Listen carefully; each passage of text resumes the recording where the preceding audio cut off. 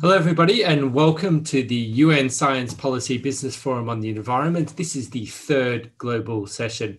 My name is Charles Ross, and I am the Director of the Economist Intelligence Unit, Public Policy and Thought Leadership Division here in Asia. And I am based in Singapore. So it's a good evening from me from Singapore. Good morning, good afternoon to everybody who has joined us from around the world. It's a real pleasure to be spending some time with you today to have a good discussion around marine litter and microplastics mitigation and prevention. Later today, there'll be a session on rethinking cities to be more sustainable. And tomorrow, my colleague at the EIU, Pratima Singh, will lead a discussion on nature positive food systems on Saturday, with the global session ending later on Saturday with a session looking at how different sectors can work together to harness new technologies and scientific advances to solve global issues affecting our planet. So we're going to end on a really big note tomorrow afternoon. But before I get into the detail, a few housekeeping notes for you all. The session is being recorded, so it will be available online after the event.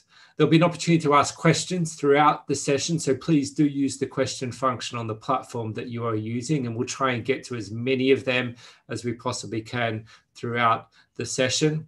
I'll introduce each speaker, but full bios are available on the site, so I won't go into all that detail because we do have 12 excellent speakers who are going to be presenting and speaking to you today.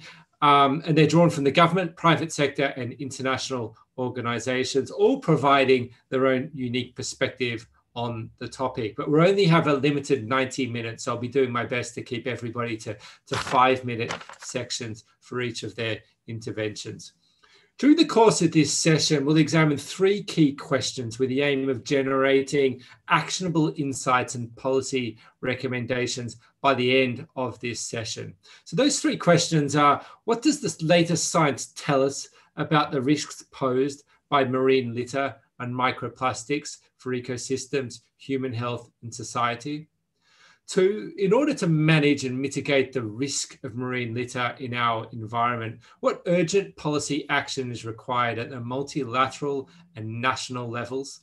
And what part does innovation, technology, and finance have to play? What does multi-stakeholder cooperation offer in the management and mitigation of marine litter and microplastics related risks? So 3 big questions and not too much time, so I'm going to get straight into it.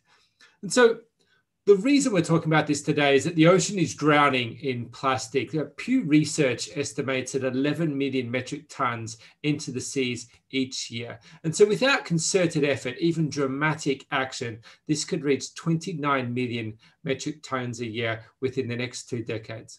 And although awareness of the challenge by policymakers, business leaders, non-government organizations, and the public has improved due to concerted efforts, including, I must say, a lot of work that we're doing through big initiatives at The Economist, including one which is launching next month, still much more needs to be done. But before we get to the discussion, I've got great pleasure in inviting Letizia Cavallo, who's the head of Marine and Freshwater branch of UNEP, to introduce the session and give us her view on the challenges and opportunities which we face. Letizia, welcome. Thank you very much. All right, Charles, and I'm speaking from Nairobi. So good morning, good afternoon, and good evening to all. And my pleasure to be here. So ahead of the 5th United Nations Environment Assembly, UNEA, next week, and part of the UN Science Policy Business Forum, I really welcome you to this event that is co-convened with the Global Partnership on Marine Litter. This event will address marine litter and microplastic in the context of risk management and mitigation and prevention efforts, as Charles just mentioned. This event is one of several on the ocean agenda, such as the high-level session 2 days ago on ocean action for sustainability, building a global vision to tackle plastic pollution. That was hosted by UNEP and the Kenyan government, which recognized the magnitude and urgency of addressing marine litter and its impact on life below and as well above water. And on Wednesday, colleagues, it was really a pleasure to see many member states as Portugal, Tanzania, US, and UK join hands and voices with Kenya and UNEP on this subject. Looking forward, another very interesting event will take place on 25th February on understanding the state of the ocean, a global manual on measuring for the SDG 1411.1, SDG 14.14, SDG 14.1.1, apologies, SDG 14.2.1 and SDG 14.5.1, and the GPML digital platform phase 1 that we will present there. So in this journey to set the scene for the debates and discussions of today, I would like to put and start to face a couple of questions. First is why it is so important to address this issue. Marine litter, as you mentioned, Charles, is wreaking havoc on the world's oceans and other ecosystems. By 2050, the planet will need to provide food, jobs, energy, raw materials to sustain a population of 10 billion people. But this hangs in the balance due to the triple planetary crisis, the climate, nature, and pollution crisis. Our oceans are at the nexus of all of these three major crises our humanity is facing. 59% of the global ocean is experiencing significantly increasing cumulative human impacts, in particular to the climate change, but also from expanding fishing, land sources of pollution and shipping. Driven by decades of unsustainable consumption and production, 2020 was a year that raised awareness of the interlinkages between our own health and that of our planet. The long-term ability of our oceans to provide services essential to human well-being relies on policies and economic models that promote sustainability, enhance sector efficiency, and minimize environmental impacts from human activities and consumption. Marine ecosystem services comprise more than 60% of the economic value of all life on Earth, and with 1 in 10 people relying on marine fisheries and aquaculture for their livelihoods.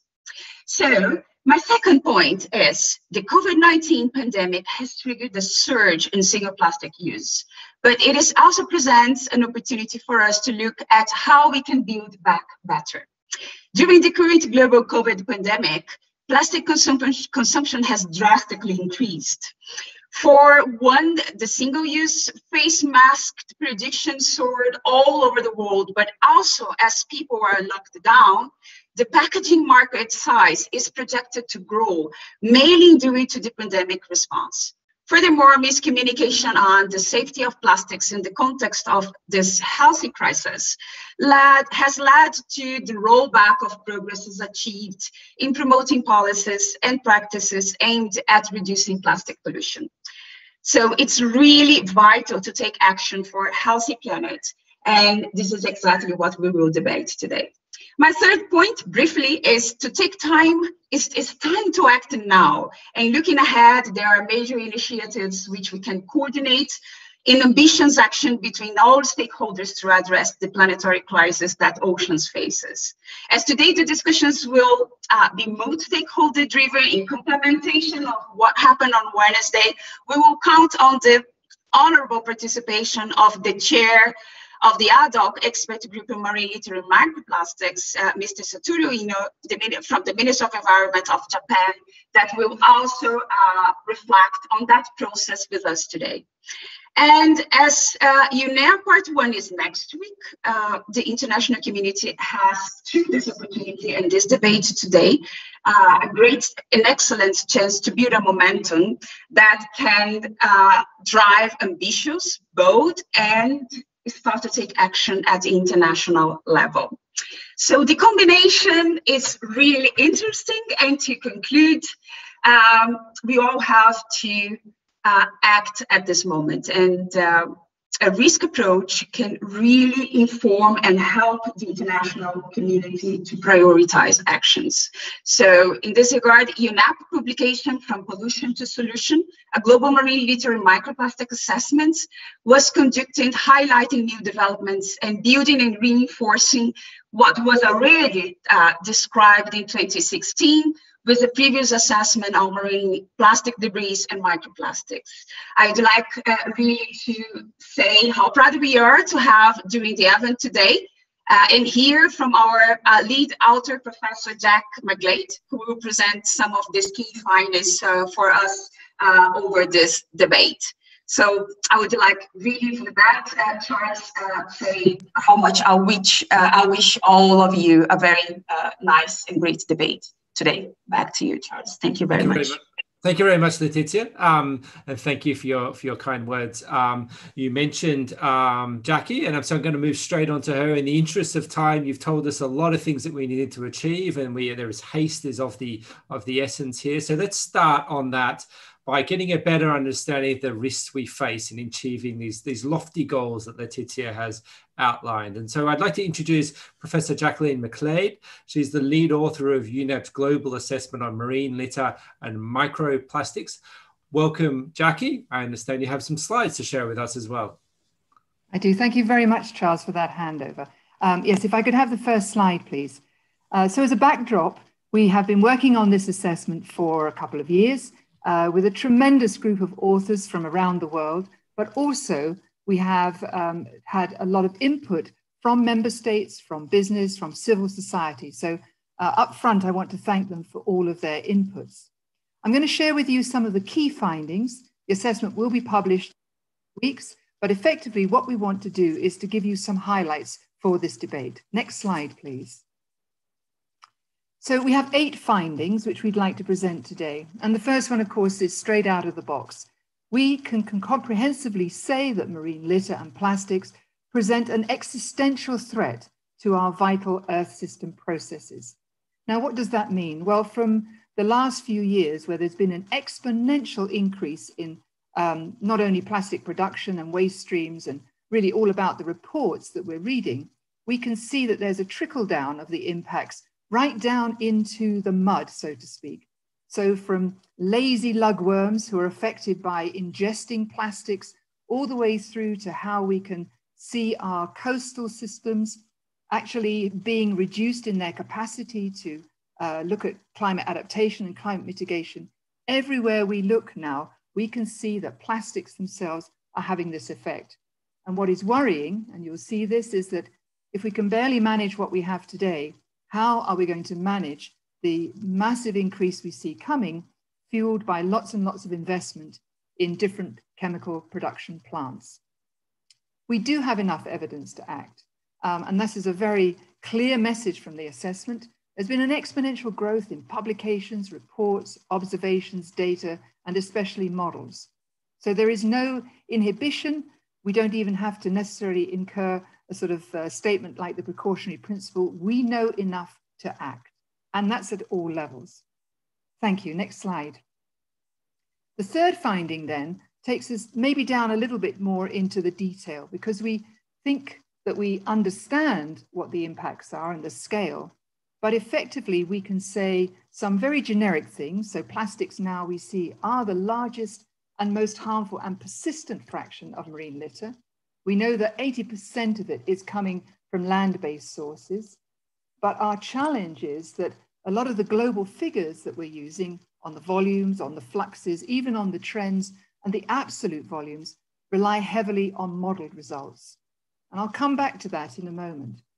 But the second underpinning, and where we desperately need more information, is what is the impact at the physical, at the physiological, at the biochemical level on marine organisms and also on human health. Because with that knowledge, we can then begin to really understand how to mitigate. So our concern is that we know the kinds of chemicals leaching from plastics as they degrade, from microplastics as they enter into the body through ingestion and exposure. We understand that that can have an impact, but what we need to do is to test that in environmentally realistic, sort of real world settings, and really make the link then to all the laboratory studies that have gone on up until now. Next slide, please. Of course, the other side of the coin is the economics. And we can absolutely be clear that these cumulative hazards on the marine ecosystem are there. We have a first estimate from a group that has given us some figures which are very alarming, $500 to $2,500 billion per year in losses to ecosystem functioning. I think the real challenge for us, though, is that the losses from the maritime industries, from on land, from damage to infrastructure, flood defenses, all of those services is actually very poorly reported. And so we don't really have a consistent picture of what the economics are. And if there was one recommendation that we would make, it is to really bolster and to bring a lot of that quantification out into the open. Next slide, please. Mitigation, the heart of how we can act. So just a little bit of backdrop, we see that we have had 9,200 million metric tons of plastics produced since the 1950s. 7,000 million of that has created waste, plastic waste. So when we think about, well, where is it all going? We know that of the 75% that's been discarded, much of it has been captured into things like landfills, but it's the onward mismanagement, so to speak, that is really creating our problem. So we think this is probably an underestimate, 60 to 99 million metric tons. It's hard to imagine, but essentially this mismanaged plastics is what is flowing ultimately into the oceans.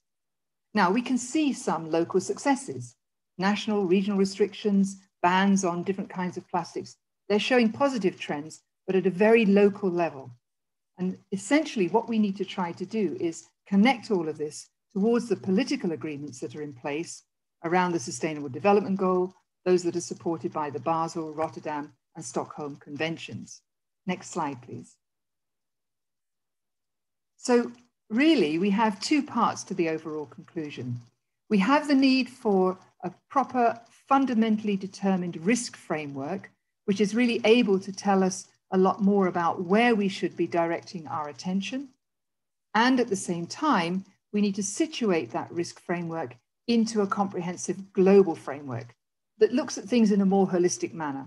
It's very much like sitting on a bubble, the skin, where if you stand on one, the bubble goes up somewhere else. We need to, though, think of it in a holistic way. We've got decades of research showing us about the occurrence, the fate, the impacts, all in different ways, and we could tackle them one by one.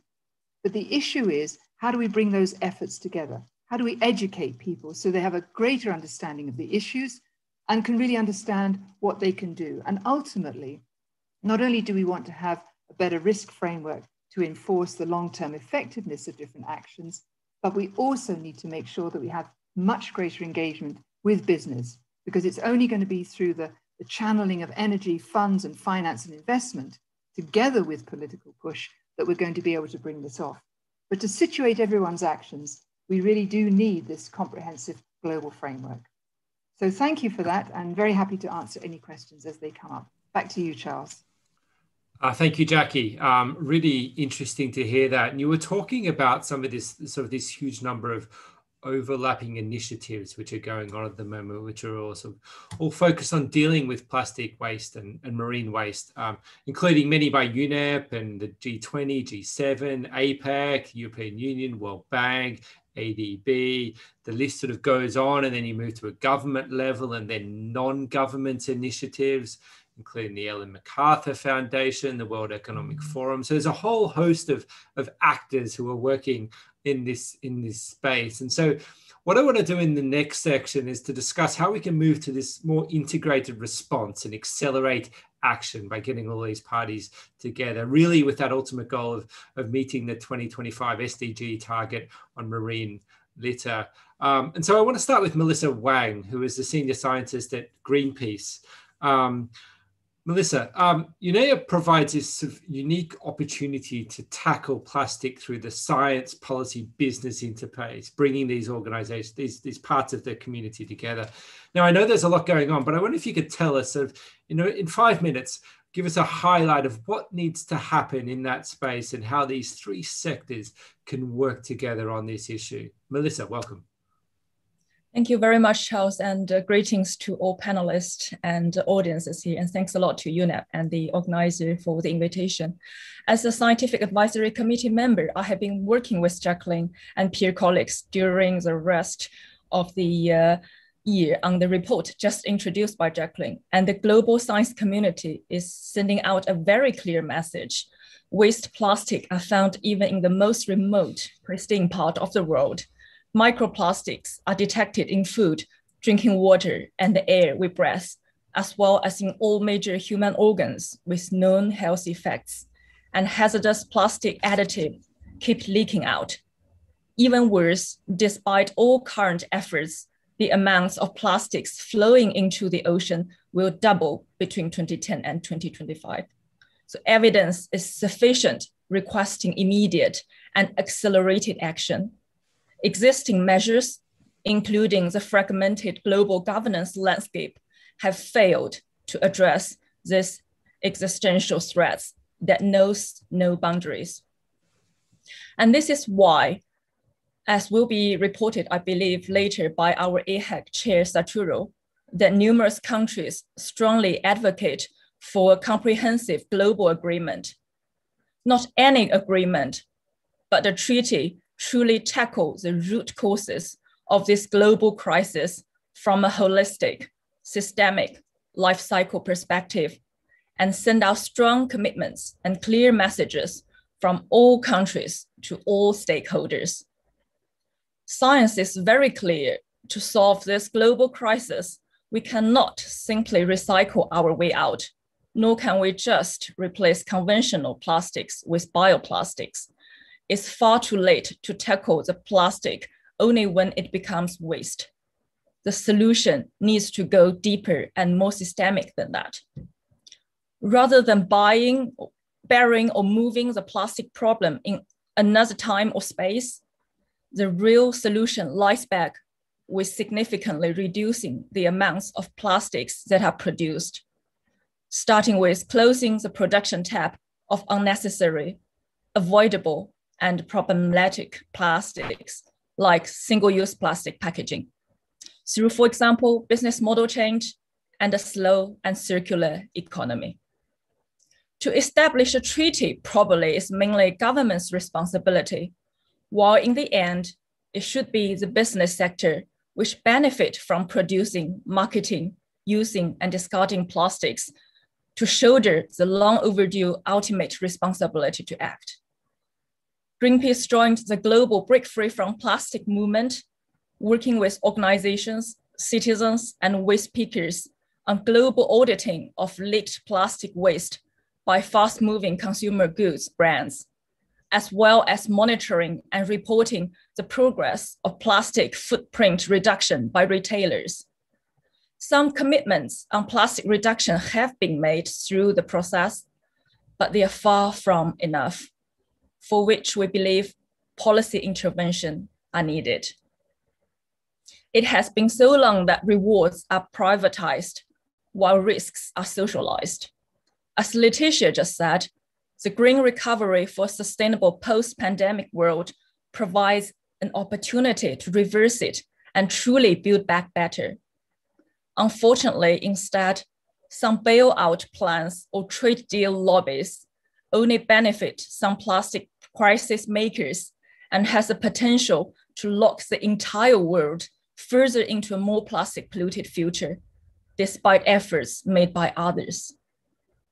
The global treaty under discussion, therefore, should also hold the polluting corporates accountable and address the market failure through, for example, implementing extended producer responsibility, internalizing all the externalities, and eliminating toxic subsidies along the plastic value chain, while providing enabling environment to incentivize truly sustainable innovation for a just transition. Also, the treaty should respond to the concern of the financial sector, which started to talk about plastic as a potential stranded asset and bring them in this systemic change. It's a great opportunity here to bring together people from different backgrounds like science, policy, and business, who tend to look at the world from different lenses. But we human beings all have at least one thing in common. And that one, I believe, is the ultimate reason bringing us act together. That's the deep reverence for the sacredness of life and nature. there was a very rare opportunity for me to join a science expedition to the high Arctic last year to bear witness of the Arctic sea ice minimum, which was the second lowest since record because of global climate urgency.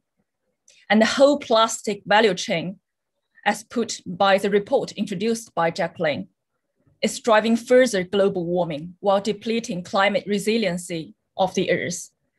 It must be reversed.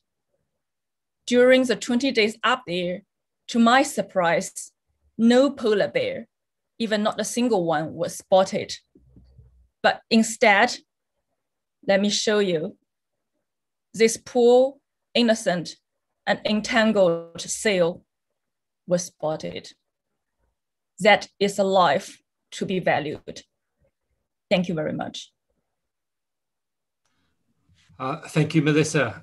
Very striking image there. I suspect that the sort of your mention for a global treaty is something that some of our other experts will be talking about in some of their own interventions as we move through as well. And perhaps that is one way of protecting, all of the different actors who are involved in this. And one of those actors, which we don't talk about too much, are the Indigenous peoples and their perspective. And so I would like to bring in Tina Nagata, if I can, who is environmental and Indigenous rights advocate from Women Major Groups representative. Welcome, Tina. And I'd like to understand from you, Tina, a little bit more about why is social justice and human rights at the center of your argument in the fight against plastic pollution? Welcome, Tina. Kia ora, and thank you very much for the opportunity to speak. I'd like to start off by noting that there's a dominant tendency to see territories as land-based. Even the word territory extends from the Latin prefix terra, meaning land, and this understanding is very widespread in global governance because of how European imaginations have come to dominate how the world perceives itself. However, numerous oceanic scholars have now noted that Indigenous ocean peoples have lived on and with and by and from the ocean for millennia. Our territories are not bound by the ocean. The ocean is our territory.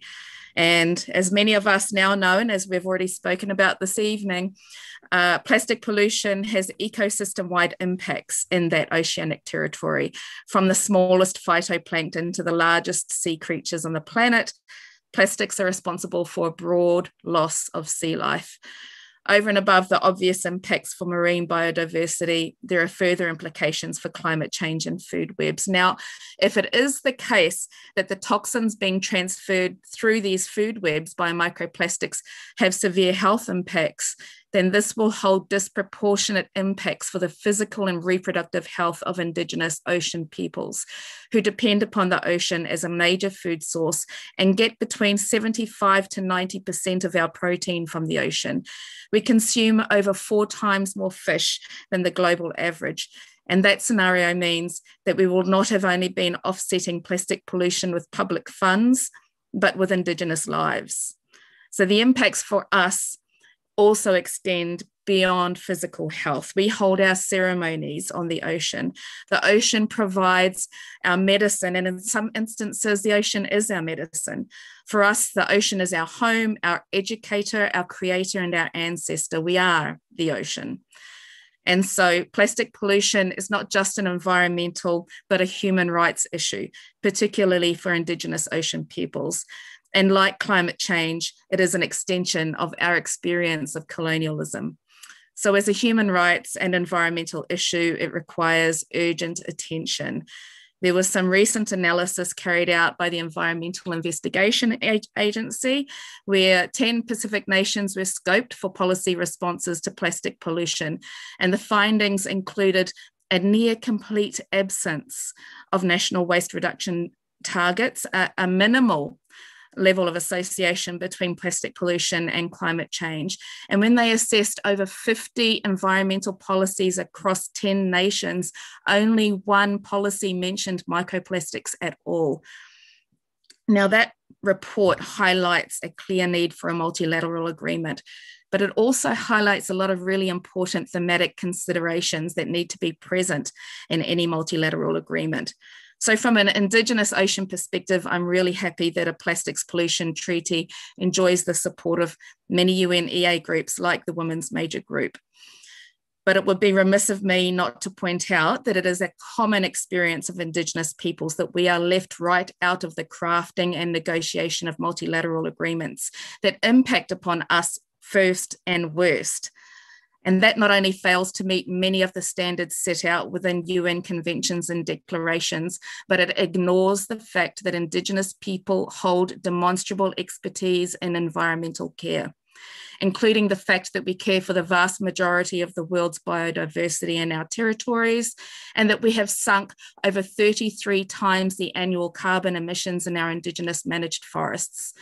Now, marine biodiversity and ocean carbon sequestration is no different. We know our places. We've successfully collectively managed them for millennia. And so centering us in the crafting of solutions is not just a matter of rights, it's a matter of success. And just a final note on Indigenous science, knowledge, and wisdom in this process. The inclusion of Indigenous science, wisdom, and knowledge cannot come to the exclusion of Indigenous peoples. Our mines have been extracted from for as long as our territories. And so an effective and rights-based approach here calls upon the UN to include not just Indigenous science, but Indigenous scientists, not just Indigenous knowledge and wisdom, but Indigenous minds. And this can't be viewed as a feature of the multilateral agreement, but it has to be a core social justice requirement of any multilateral agreement that seeks to effectively address plastic pollution. Thank you. Thank you very much, Tina, and thank you for your intervention. I'm really glad that you have the opportunity to provide that intervention on this platform. Such an important view to take forward.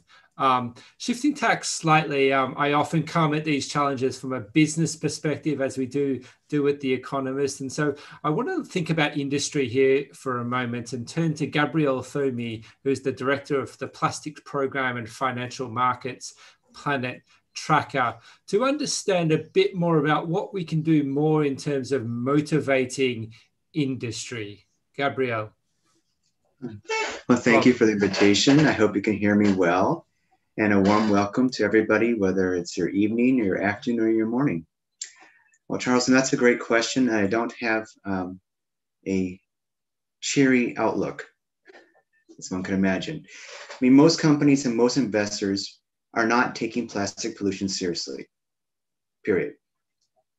Plastic is useful for society. We understand that when its production and waste are appropriately managed. But plastic and its production and waste are pollution and climate problems. You know, our distinguished colleagues have explained this already. You know, we know the numbers. 40% of plastic waste ends up in the environment. 11 million tons of plastic waste flows into the ocean.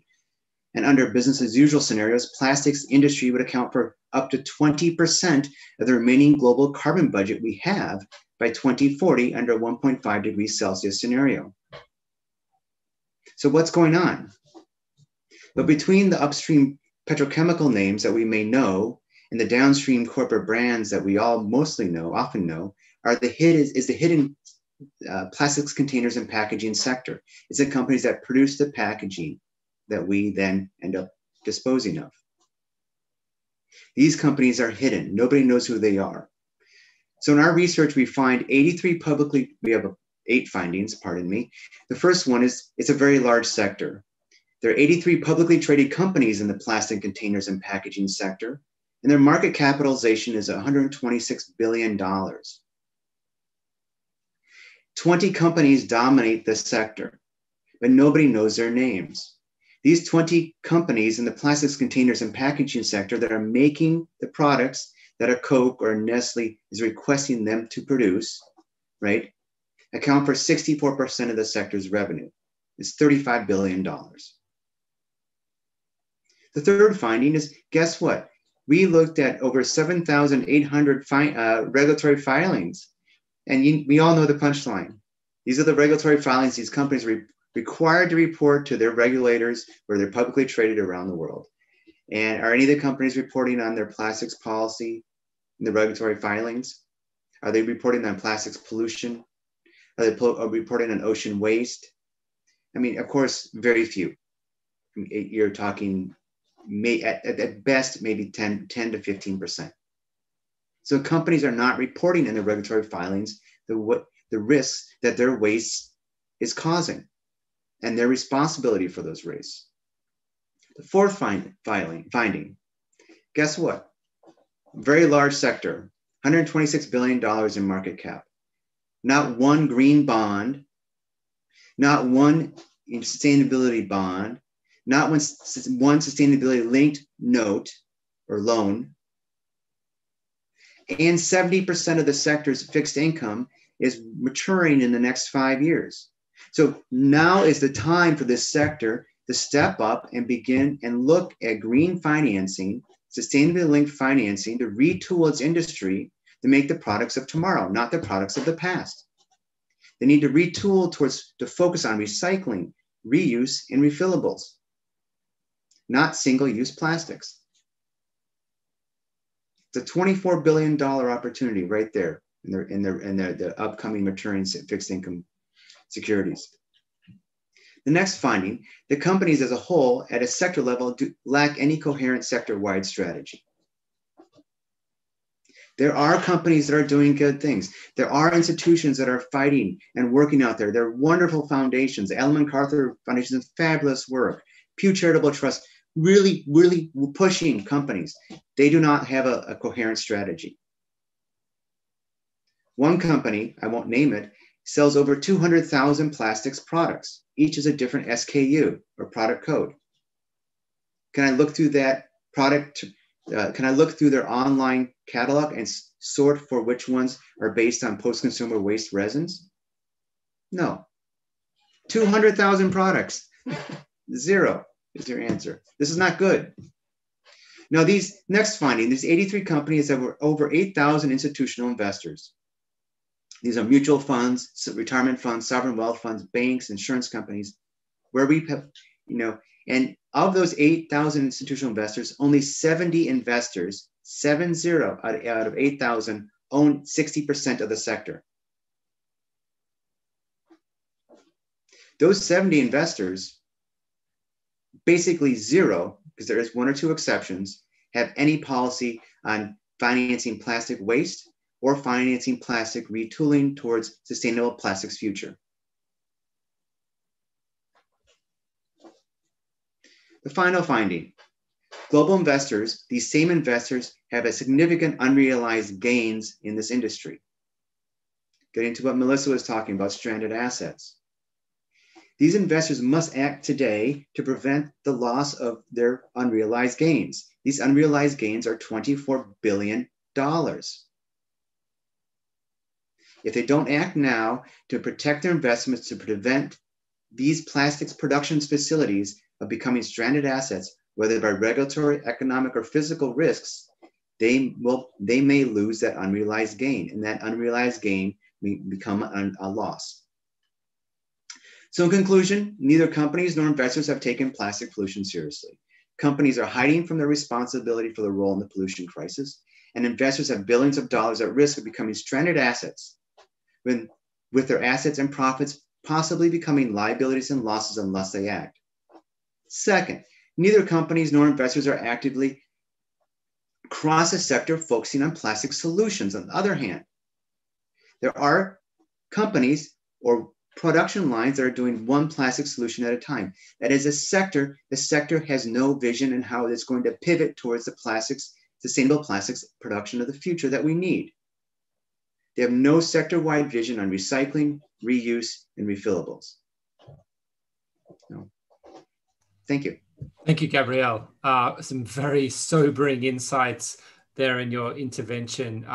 It does appear to be that, that from an industry perspective, we may still be going down that path of greenwashing as an approach for industry, rather than a more sort of concerted effort structured around clear frameworks and actions. I hope to now move into something, some more structured examples of integrated action and innovative solutions. And I'd like to welcome Juan Bofil, who is the Senior Engineer in the Water Management division for the European Investment Bank. And I'm hoping Juan can tell us a little bit more about the Clean Ocean Initiative and the role that the European Investment Bank has there, and maybe something a little bit more encouraging than Gabriel's just been talking about.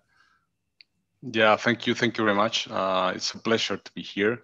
Thanks a lot for the invitation. Well, I must say that I'm quite impacted about the powerful interventions that were before me. They are quite relevant. And the European Investment Bank is the EU bank. Just for the people who doesn't know exactly what we do, we finance cohesion in the EU, and we also finance the European goals and policies, in particular related to environment and sustainability. I will speak about that a little bit later. But going back to the Clean Oceans Initiative, indeed the plastics and marine litter, microplastics are high in the EIB's agenda in terms of finding solutions and funding solutions, both cases. We all know, it was mentioned before, that the problem is that 8 million tons are discharged into the oceans, of plastics are discharged into the oceans. But also we know that at least 1.5 million tons of microplastics are also discharged, which turns out to be a real huge problem, environmental and health problems. We also know that most of these microplastics, for example, are discharged through waterways. And also microplastics are not discharged through waterways, but also are caused by mismanaged solid waste.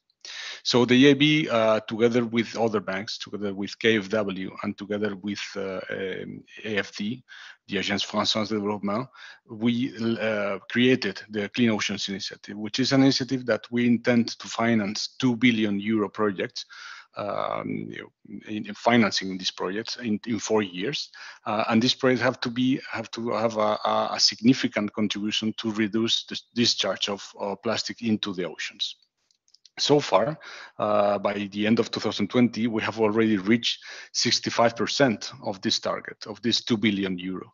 We are expecting to finalize this and to finish the year with this goal by the end of this year, 2021, and then we'll probably extend this goal beyond there. The examples of projects that we finance are basically targeting solid waste improvement, because at the end of the day, this, as I said, plastics are discharged because the plastics are not managed properly. The other projects that we're financing are targeting stormwater management projects, because open drains at the end of the day end up being liter amounts and waste of discharge there, the plastics. And also the other projects that we finance are wastewater treatment projects, because this kind of the wastewater treatment plants have proved to be very efficient in terms of reducing and capturing at least can be up to 99% of the microplastics. So other action that this Clean Ocean Initiative we have done is we have mobilized 6 million euro in technical assistance in order to find and to prepare projects that are being bankable by financial institutions like the EIB. At this, we're targeting to find 20 and then to prepare up to 5 until levels that we can finance in sub-Saharan Africa. These are quite examples, but if I give you a couple of examples of projects that we are financing that are really relevant for the Clean Oceans Initiative, we are talking about, for example, the stormwater management and flood protection in Cotonou, in Benin, and for example, another one will be the wastewater treatment plants in Alexandria, in the north of Egypt. So just this, at the end of the day, as you can see, these are end of the pipe solutions. We cannot deny that, because what we are doing is trying to capture the plastics before they reach the oceans. We are aware that there should be other policies and other intervention in order to avoid the source and avoid the discharge in the source. But in terms of, for example, in terms of policy, we can see that the European Union has some policies. Of course, they are not probably, we should try to be more ambitious, but there's some policies in order to reduce, for example, microplastics, intentional addition of microplastics, and for example, the reduction of single-use plastics. That will happen, and that will happen, and also there's a new trend in order to when the urban wastewater treatment directive is reviewed. There will be also include some kind of goals in order to reduce microplastics. Finally, I would like to say something about the taxonomy. The EU is working on the taxonomy in terms of finding what activities are sustainable, and the circular economy, and in terms of plastic, will be also very, very high in the agenda.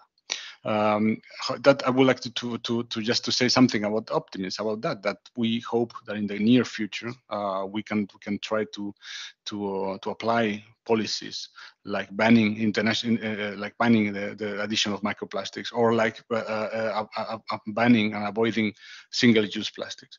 This can happen, but we have to push all together. Thank you very much for your time. Thank you very much, Patrick, for your intervention.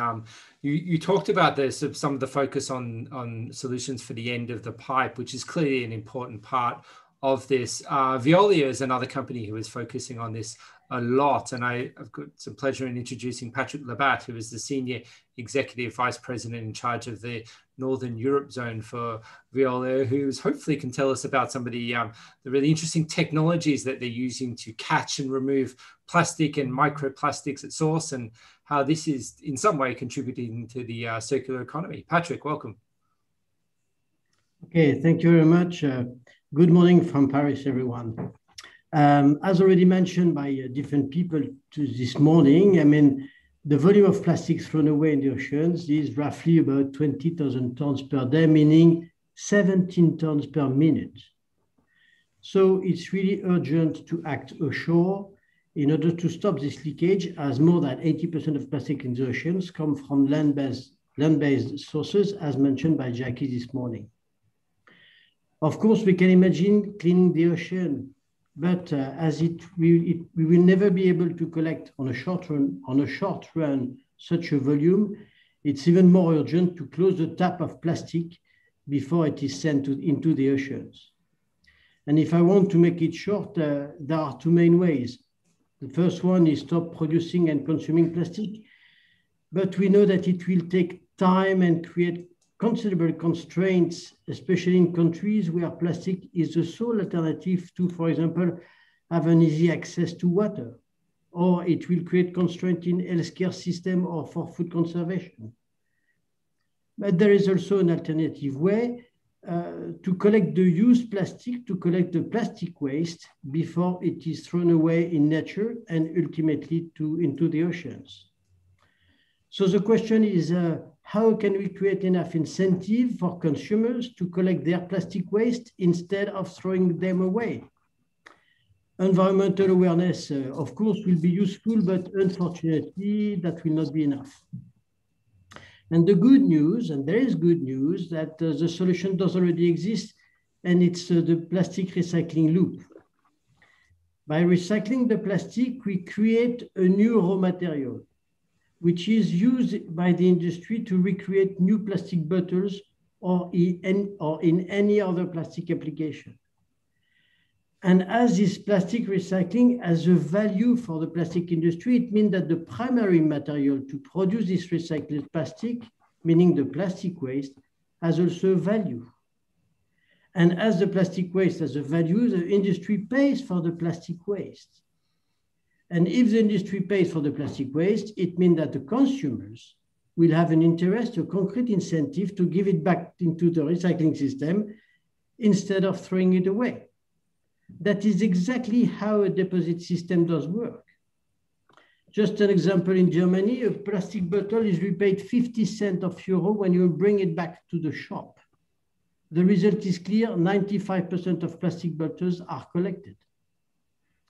And it's also based on the same type of incentive why Veolia is erecting a plastic recycling bottle factory in Indonesia in partnership with Danone. Of course, what we do today within Veolia with 400,000 tons of plastic recycling in 2020 is a good start. It shows the way, but it has to be scaled up. And the question is how to increase the volume of plastic recycled with the immediate consequence to increase the volume of plastic waste collected instead of being thrown away in nature. Clearly, first of all, we have already discussed that there are plastic which will never be collected because they are too complicated and too expensive to collect. And we have discussed about the microplastic, especially used as cosmetic. Even if we are going to invest in wastewater treatment plants, from my point of view, the sole alternative for microplastic is a complete ban.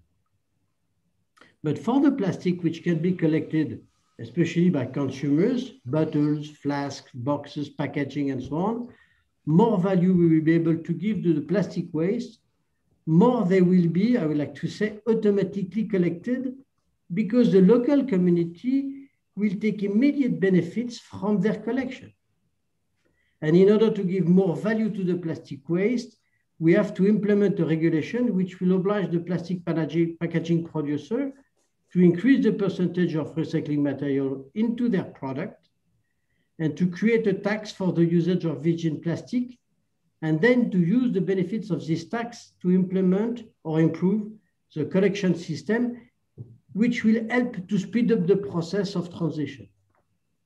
The technology does exist today with mechanical recycling.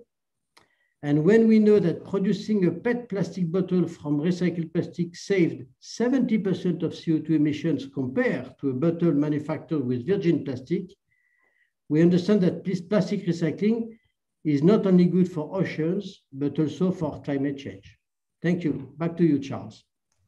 Excellent. Thank you, Patrick. I was growing up in Australia. I think of the example you gave about getting some money back when you take your glass bottle back to a station, and that was a good motivator to recycle. That doesn't exist now, apart from possibly in South Australia, but yeah, so I can see that as a good motivator. Moving on, I talked a little bit earlier about all of the actors actors which are associated within this sort of discussion. And I want to bring in Heidi Savelli, who's the Program Management Officer, Global Partnership for Marine Litter at UNEP and the IMO Chair of GPML into the discussion. And Heidi, just to understand from you, in terms of the lots of the actors and information focused on tackling marine litter, what are the plans that you've got in place at the moment to bring those actors together and aid collaboration? Thank you for that question. Yes, I'm with UNEP. We are hosting a global partnership on marine litter. And that's the sole purpose of that partnership is to bring together various actors to increase cooperation and coordination, to share ideas, to explore what knowledge and experiences can be used to further increase impact, but also to, in the extension, look at how to reduce the leakage of plastics into the ocean. That is encouraging closed loop systems, maximization of resource efficiency, and minimization of waste generation in the first place. So the partnership has been looking at various ways of trying to connect different stakeholders and to try and integrate and support the amount of data and information that is available. Multiple actors are operating in the space. A lot of information is generated, but how can we make that easier for users to really access that and to see in a more integrated way what priority actions are available for their consideration. So this is some things that we have been working on, and my colleague Saiful will speak more about it. And as part of this effort, which is running now over 2 years with the Global Partnership Marine Litter Digital Platform, we've also been collaborating with entities like IBM, looking at pilot approaches for various different areas. And we'll hear a bit more about that as well. Thank you. Excellent. Thank you, Heidi. You mentioned some of these things that you're doing. And I want to ask now Saiful Ridwan, who is the Chief Enterprise Solutions for UNEP, to talk about you have a digital collaboration platform and what you've got going on in the first phase. What have you achieved so far? Can you talk a little bit more about that? Yeah, thanks, Charles. I do have a set of slides to accompany my presentation. Can it be put on? So greetings everyone, wherever you're located. So I will be presenting what we call as a GPML digital platform. Thank you. Next slide. So what is the GPML digital platform? Essentially, it's actually a very ambitious, project to be able to develop a platform that is open source, one-stop shop, multi-stakeholder platform for curated data, information and knowledge about marine litter and plastics pollution prevention, which has a target of wide range of targeting a wide range of stakeholders, as you can see in the list. Now, kindly note the word that curated. So it's not just any data that we publish or information and knowledge, but it's curated or validated through a mechanism of validation that we will also implement. Ultimately enabling the stakeholders to be able to take actionable decisions, well-informed decisions. Next slide, please. So what are the key features? I'd like to emphasize again on the distributed open data capture, but at the same time, validated and curated publishing. In addition to having the stakeholders or visitors to the platform access quality data, but also to allow the stakeholders to engage themselves through what we call as smart matchmaking concept of stakeholders. Next slide, please. I hope I will not be able to confuse everyone, but this is just to give an idea of how the systems architecture would look like. So essentially there are 4 parts. The left-hand side parts are what we call a series of databases or resources or repositories that we're intending to build. And actually some of them have actually been built. And then on the right-hand side, what we call as external data set, which we hope to be able to establish partnerships with data providers around the world to feed in data into the platform so that we can have enrich the platform with relevant and quality data. And in the centerpiece is the actual list of functions that we would like to have in the platform. And lastly, the 4th item is that it will be integrated what we call as the World Environment Situation Group, which is a flagship product of the United Nations Environment Program. Next slide, please. And in implementing it, because it's a very, I would say in my experience, it's quite an ambitious project, is that it's a 3-year project starting with the first release this month, February, up to 2023. And in between, we have a series of releases each time with more functionality. And at the same time, we will invite through user consultations, a user-centered stakeholder needs and designs process. That way, we are encouraging the stakeholders to actually co-design and co-build the platform with us so that it really matches or the various kinds of issues and requirements that we face in terms of marine litter and plastics pollution. Next slide, please. So we do require partners. So the partners so far has been grouped into 4 groups: strategic partners, technology partners, data partners, and knowledge partners. Next slide, please. And this is what we have so far. So most of them, the partnership are still ongoing discussion, but as you can see that most of them are coming from the data providers, which is very good. And then also strategy partners, and to a certain limit, technology and knowledge partners. Next slide, please. Just to give you a glimpse of what the platform is going to look like. Well, actually, it's already been built, but this has not been released today. It will be released on the 25th of February, coinciding with the release of the Ocean Manual, if I'm not mistaken. So this is a glimpse of the homepage whereby we try to make use of as much as possible with visual elements. And in this particular page, you can see a map of the world where it's shaded to indicate the intensity of the various resources or databases available in that country. Next slide, please. So far, we have managed to have the project databases, financing resources, action plans, technical resources, events, policies, technologies, and stakeholders. And you can see, for example, that there's already indication we have managed to collect 315 projects available from 155 countries, 26 action plans available in 11 countries, 2 stakeholders in 0 countries because they come from international organizations, mainly myself and the team is logged in there. But the idea is to actually invite everyone, the stakeholders, the people who are interested or have concern in this issue, to be able to, excuse me, to register themselves and connect amongst the stakeholders. Next slide, please.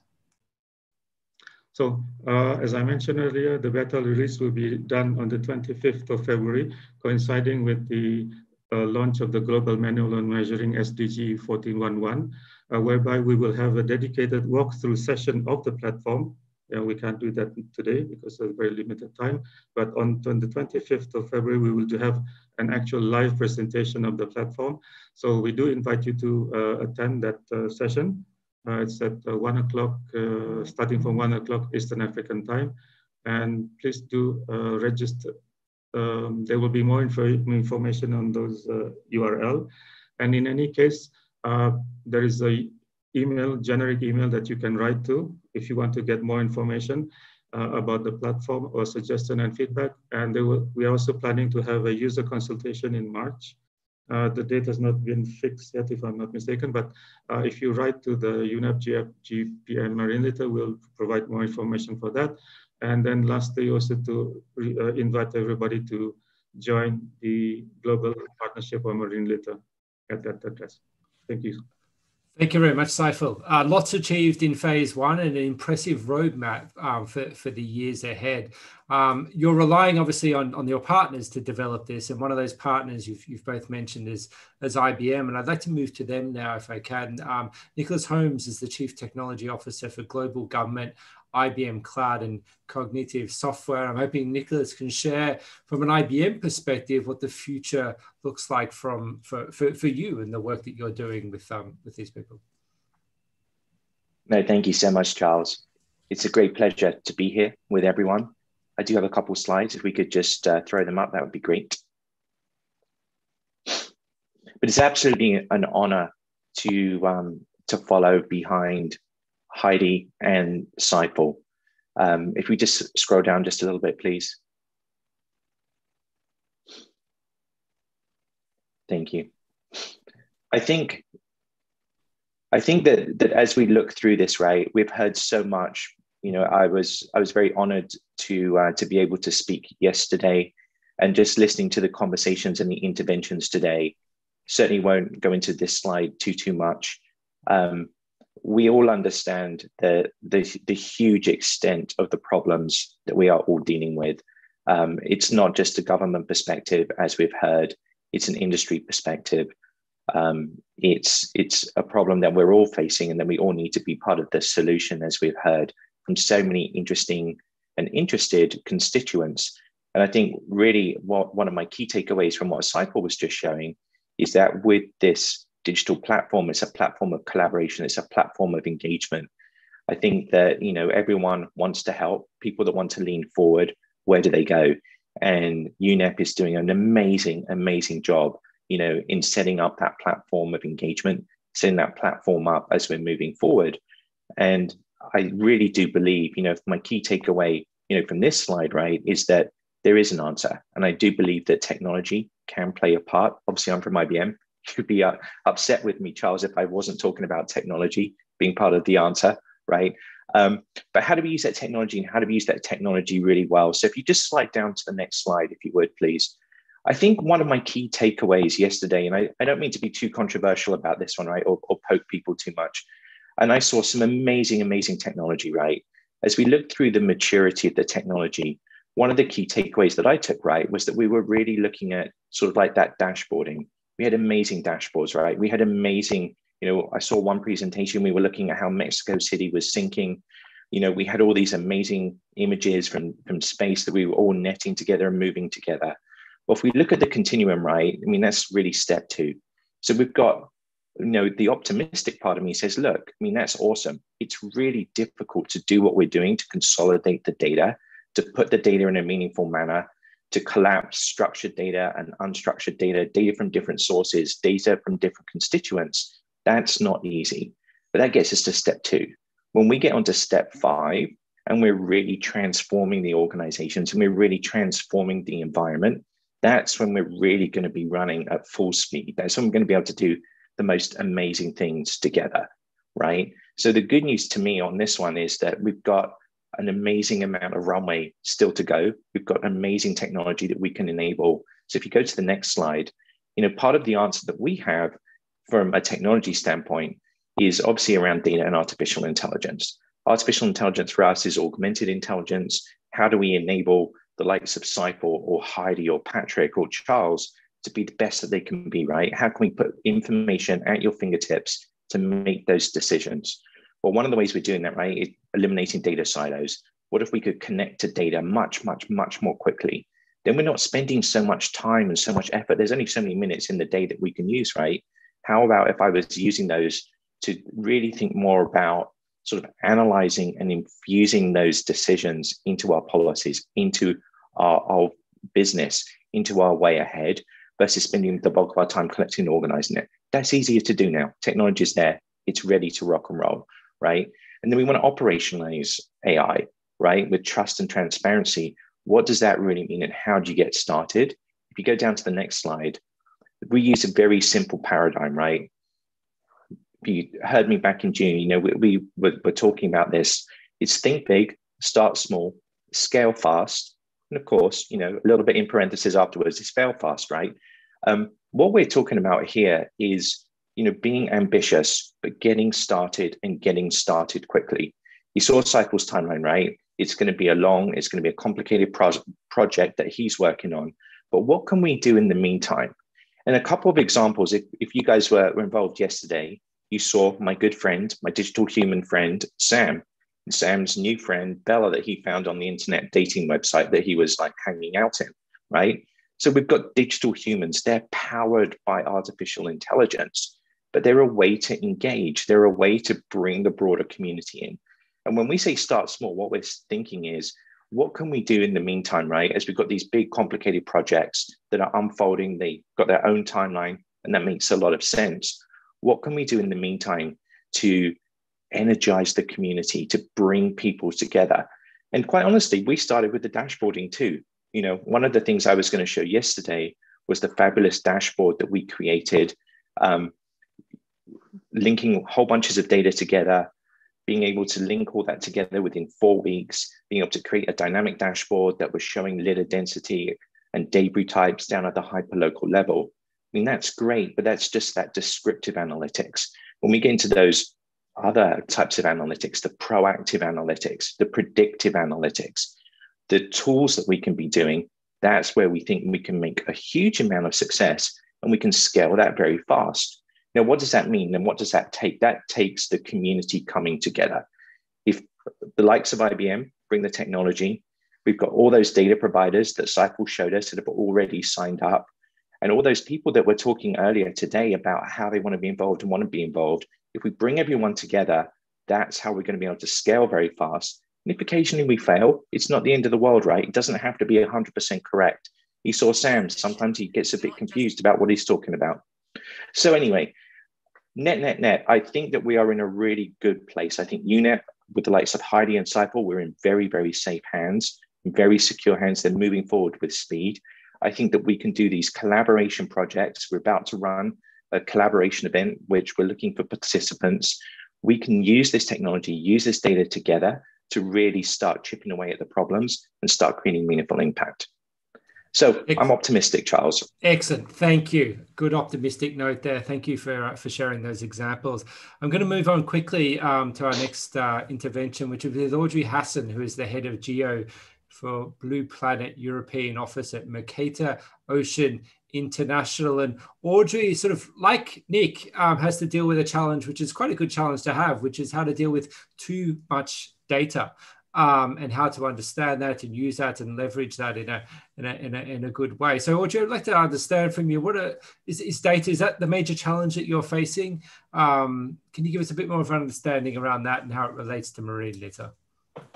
Of course. I have a few slides if the back office could share them. But first of all, thank you and merci for the introduction and the invitation here. This is actually my last slide. Yes, thank you. So as Charles was saying, I'm the head of the new European Office of GeoBlue Planet. GeoBlue Planet is a little bit smaller than IBM. It's the ocean and coastal arm of GEO, the Group for Earth Observations. And the idea is that the group of Earth observation is an intergovernmental partnership that gathers 100 government and over 100 institutions to foster the use of Earth observation for informed decisions.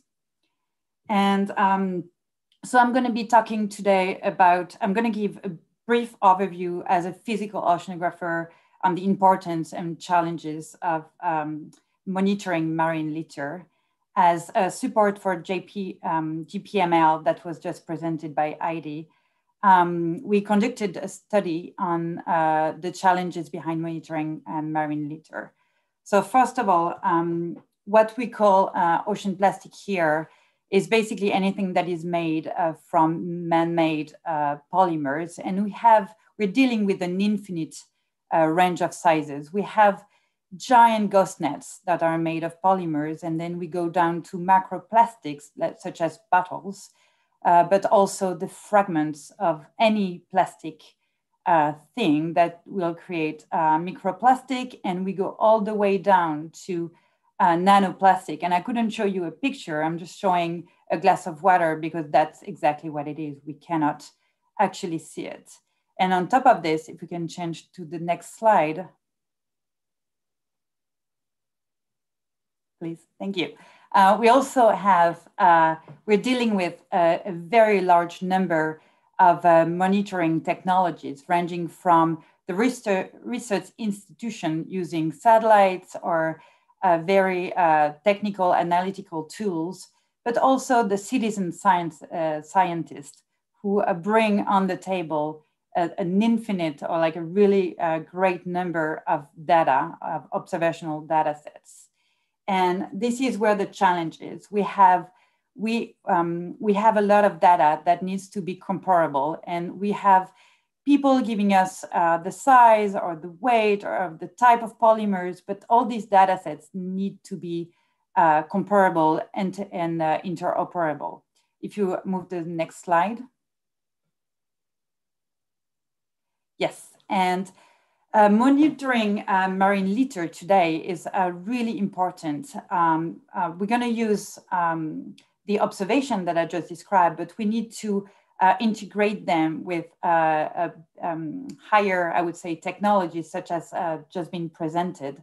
If we use modeling, like ocean modeling, but also artificial intelligence to try to extract as much as we can from all these amazing data sets that we have, we're going to be able to study the impact of pollution, which is really important because you're going to have, as was shown before, entanglement or a direct impact on the food chain that will end up on our plates, but also great impacts on the economy because of the changes in the tourist business.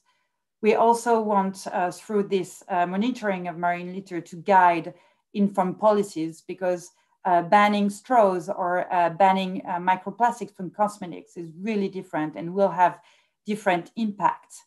And that's also where monitoring marine litter can help, because we can evaluate the effectiveness of both policies, but also actions.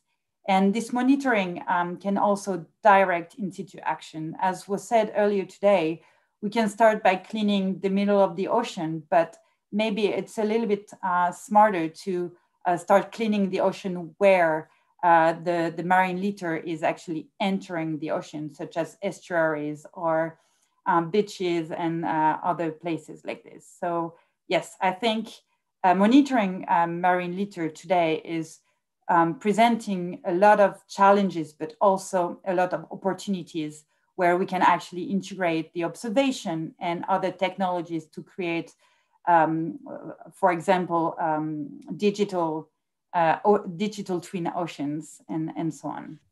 Excellent. Thank you, Audrey. Really interesting. Thank you for sharing your intervention.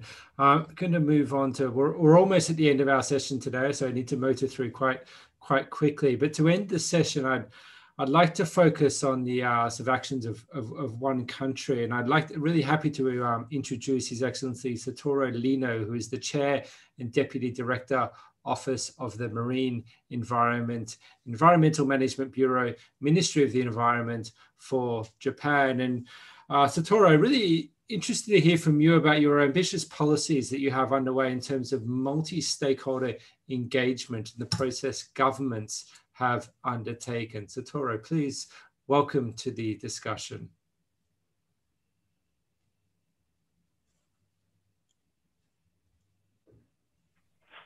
Excellent, thank you. This is Satoru speaking from Japan, Tokyo. Happy to see you all. This is Satoru from Ministry of the Environment. Today, I just want to introduce quickly what we have discussed and achieved under AHEG, Ad Hoc Open-Ended Expert Group, and UNEA on marine litter and microplastics. Could you please show the presentation file I submitted? Yes, thank you. As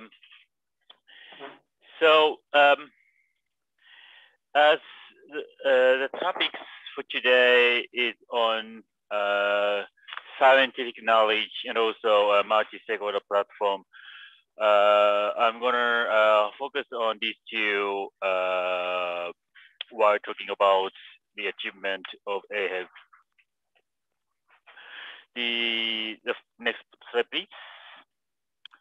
So as most of you may know very well, the AHEG was triggered by consideration by UNEP 3 almost 3 years ago, and the mandate was to take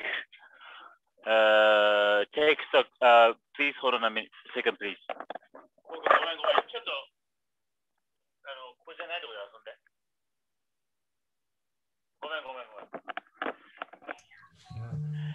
Thank you, Satoru. Sorry, if I could just. Sorry, Satoru, if I could just give you a reminder, you've got 3 minutes left on your. We're quite short of time here, so but thank you for your intervention. Sure, of course. So so please let me get back. And last November we formulated a chair summary and we submitted it to UNEA. It's all online. And as for, please next slide, please. So as for scientific basis, we proposed to further expand, accumulate and share scientific knowledge. And particularly, notably, it is very important to emphasize that the scientific knowledge or scientific knowledge sharing is not for curiosity, but for policy approach. So this is to facilitate the necessary evidence-based and science-based policy approach. Again, this is not for curiosity. And the next slide, please. So as for multi-stakeholder engagement, we proposed, next slide, please. So we proposed to facilitate multi-stakeholder engagement, and we listed up examples like SICAM or partnership under Basel Convention. So, based on this achievement, Japan is now committed to, further accelerate the facilitation of multi-stakeholder engagement. And next slide, please. So we now, not as a chair country of AHEG, but as one of the most committed countries in the world on this issue, we are now planning to build new, not necessarily new, a multi-stakeholder platform with close partnership with UNEP. So this is to facilitate the usage of multi-stakeholder platform and expand its scope. And we are now planning to have a both online and offline platform. And we always welcome a diverse range of participants, including member states, of course, UNEP, private sector, industrial sectors, and experts, and international organizations, NGOs, etc. So, we always want to be very constructive, and we try the best to produce as much as fruitful outcomes as possible. Sorry for the noise in the background, but thank you very much for no problem. Thank you, for this Satoru. opportunity. Thank you very much. Thank you. I appreciate your intervention, and thank you for the brevity. Very interesting. Just before we finish, I want to draw on two major stakeholder groups for a brief intervention. And if I can ask both of you, please, just to stick to a 1-minute intervention, if possible. The first is Ahmed Fati. If I could ask you to speak first. Good afternoon from Cairo. Hope everyone can listen me well. Here, I'd like to ask one question: how we can change the mentality of the private sector? In the last few years, we were working with companies for company social responsibility about marine litter, and they support us to collect garbage from many places. But after COVID, all the companies say they are losing money. So how we can bring this private sector back to support our initiatives for ban single-use plastic and for marine litter? That's first. Second, for my country in Egypt, last October, we got a new law of trash. We will ban it. It had one part of single-use plastic. It was work from our NGO and other NGOs.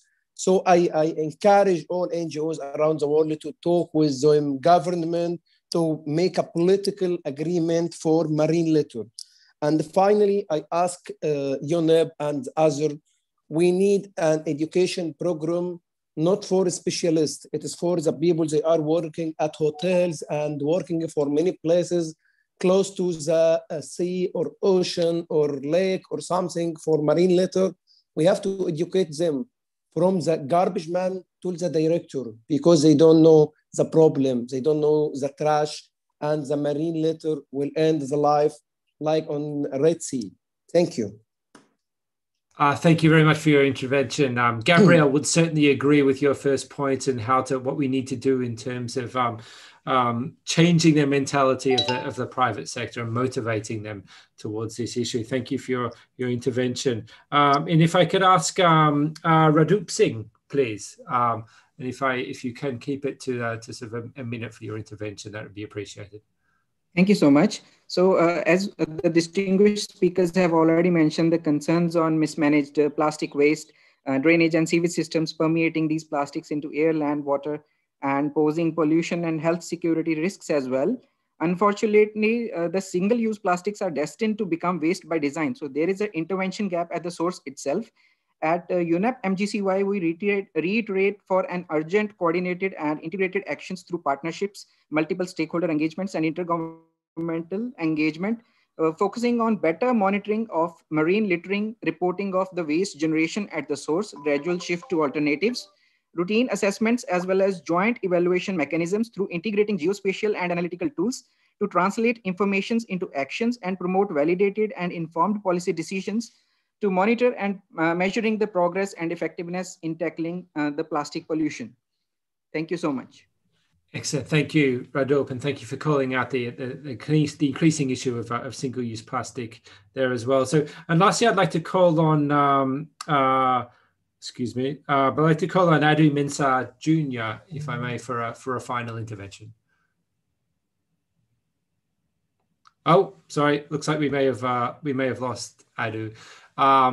That brings us towards the end of our session here today. I'd like to thank you everybody for their contributions. Just in terms of wrap up, a few sort of thoughts I've been taking down as we've been discussing and taking some notes here, and to see that while it is encouraging to see that a myriad of initiatives to address plastic pollution do exist, better coordination, I think we can all agree, is needed to be more effective, because current efforts are just not enough to stem the tide of plastics. With a global treaty possibly the solution to meeting the SDG target on marine litter. A few people have called out that global treaty as in their interventions. Monitoring and evaluation of progress among these initiatives are rare, and a risk framework might be the way to assess where to prioritize interventions, and that may make a big difference in sort of focusing our efforts. Unlike the e-waste challenge, which I was talking about yesterday on the forum, a lack of information is not such a problem when we're talking about marine waste. Rather, too much information sometimes does make it difficult for policymakers to engage and understand what they need to do. This leads to programs and policies often being piecemeal, with most countries lacking a comprehensive national plan to reduce plastic pollution. But initiatives such as the Global Partnership on Marine Litter and its digital platform can really help to focus efforts by guiding prioritization of action, building on resources available, and coordinating key industry collaborations, while drawing on some of those advanced technologies, which we heard in the IBM intervention earlier on. This is really a critical time for all of us in this debate. And it's critical that it's happening now, and all those interventions are so important now, because in a year's time, the eyes of the world will be on UNEA, and governments will be hoping for decisive actions to come out of that meeting in about a year's time. So I'd like to thank all of our speakers. Apologies that you weren't able to have more time, but what you were able to provide to us was really interesting and engaging, not just for me, and I hope for the wider audience that have joined us on across YouTube and the other platforms people are viewing this. And thank you very much for your time, really appreciate it. Our next session, which is in slightly over 30 minutes time, which gives us enough time to go away and grab a coffee or a tea, or in my case, it's evening here, so a quick dinner before I come back in 30 minutes for a great session on rethinking cities by bringing nature to the urban environment. This is a topic which I'm particularly excited about. I really like thinking about what we could do. For example, if we start automating transportation more and freeing up all of that transport infrastructure in a city for other purposes, and bringing more space to bring that urban environment into the city. So I'm looking forward to that one in 30 minutes time. I hope you can all join then as well. So that's it for us. Thank you very much for your time. Again, thank you to our panelists and the organizers.